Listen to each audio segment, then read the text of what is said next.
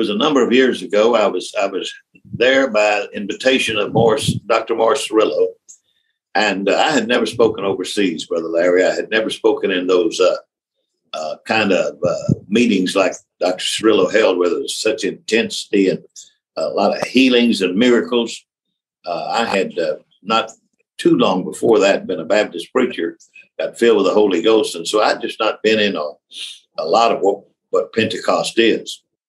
And I walked in that place, and I'm telling you, it just almost scared me to death. I did not have any idea that I had a lot of information. I mean, I've always had information, but I didn't have the power that was going on in that meeting. And it was such a horrible feeling as finally came my turn to speak. And when I got to speak, I didn't have that dynamic that those fellas had. And the whole place is kind of, well, you know, like, wow, what's happened to our meeting? I got to my room that night, and I just fell before the Lord, and I prayed through the whole night. I don't remember even going to sleep that night. And next day I spoke again, and it was worse than the day before. It was just deader than a hammer.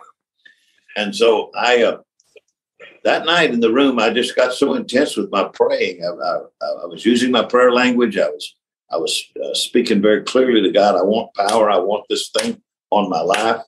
And just this little side note, just previous to that, I had started teaching some on biblical economics. I'd seen a paragraph in a A. Allen book.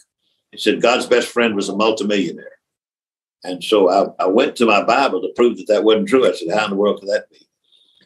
And sure enough, there it was. God, Abraham was a very rich, the Bible says. And then I think it's Peter that said it, that he was a friend of God. So anyway, with that much little bit of information, and I got really interested in what the Bible said about money. And Brother Larry, when I was in that room, I was at the window praying, and you know how dark it is in Africa. So that gives you all of that starlight, and just beautiful seeing the heavens. It's almost like dust, the Milky Way is.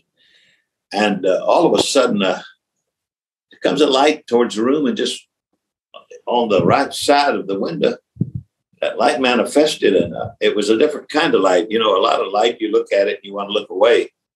This light, you couldn't look away from it. And all of a sudden, the voice of God just began to speak to me. He said, John, I'm going to release into your life a revelation of what I want from my people financially. He said, my heart's broken.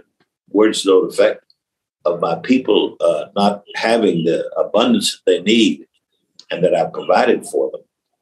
And man, I tell you, I guess that seemed to me like the whole night. I don't know how long it was. And then Larry, I don't know, not being familiar with that kind of thing, I might have been unconscious on the floor. I don't know how that was taking place, but there was information being imparted to me. He said, I'm not trying to get money from my children. I'm trying to get money to my children. And he said, and one of the things he just talked to me about not ever getting in to where I'm reaching for money. He said, if there's a problem in a church or in a time where I preach, and there's any confusion about the money, just step away. Step away. So I'll take care of you. I'll take care of you.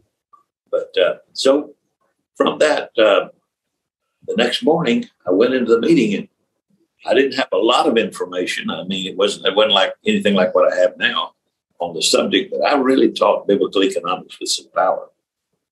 And then like a phenomenon took place in that meeting. All of a sudden, the offering was time to take. They had little bowls that they were taking the offering with, and come down second row, and the bowls were full of money. So young man ran out, and he got a pillowcases, 2 pillowcases or 3, whatever it was that they needed. And of course, you know, Africa, they don't pass the money. They were doing that little sway that they do, and had the bed, and then they passed that pillowcase on down, and that pillowcase came back pretty fluffy with money. And so I said, okay, let's pray. And I heard a man say, wait, don't pray. And I thought, mercy, what kind of a deal is that? Is he coming up here to cause trouble? Should I acknowledge it? He said, I did not do what God said to do. And he brought more money. Then I said, let's pray. And another way, I did not do what God said to do. Way up in the balcony, way. And so now the people in the balcony, rather than running all the way down out of the balcony, they were throwing the money over the edge of the balcony and others were bringing it forward. And it went on for a season.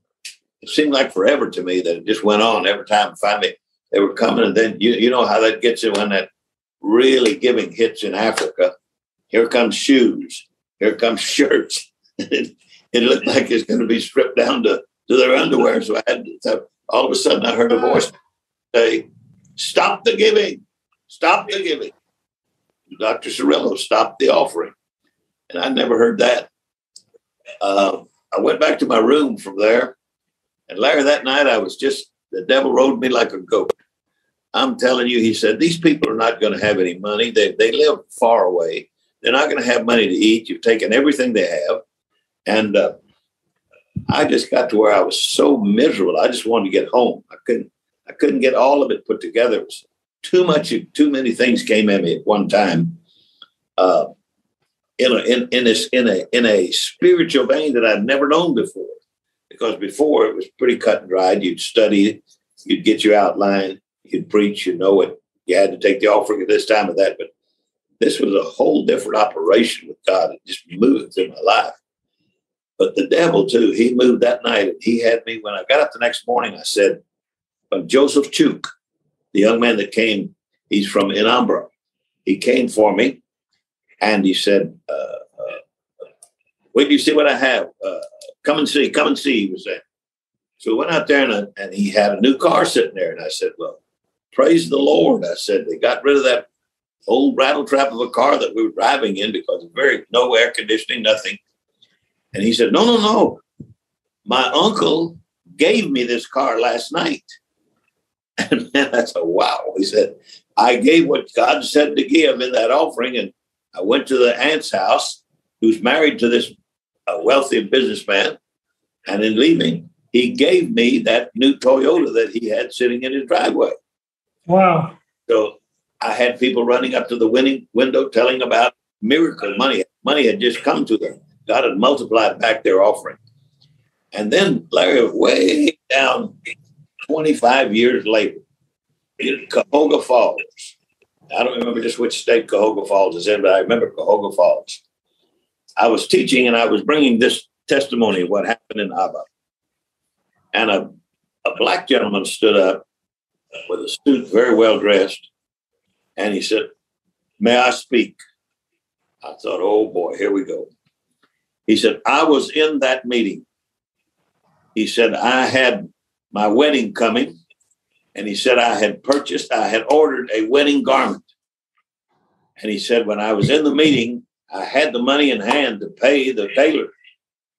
And he said, God said, give the money. So I gave the garment money, and he says, into the offering plate. Now this is 30 years later, 25, 30 years later. He's a doctor now, very respected man in the city of Cuyahoga Falls. And so he says, when I turned to leave the building, he said, there was the tailor walking towards me. And he said, I didn't know what was I going to say. And he said, the tailor said, God spoke to me and said, I make 2 wedding garments for you. And there's no price. It's going to be free. Praise God.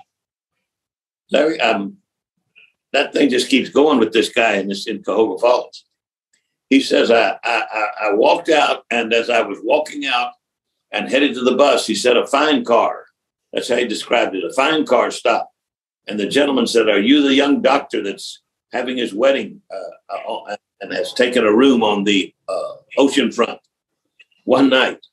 He said, you will be with me 2 weeks free. The room will be free. God spoke to me in the meeting. And there was all these little incidental things. The car, I couldn't hardly get away from the place. People coming and telling me what God had done for me. And now all across the world, when God has me speak that particular message on the 100-fold, miracles start happening in finances. They just start happening.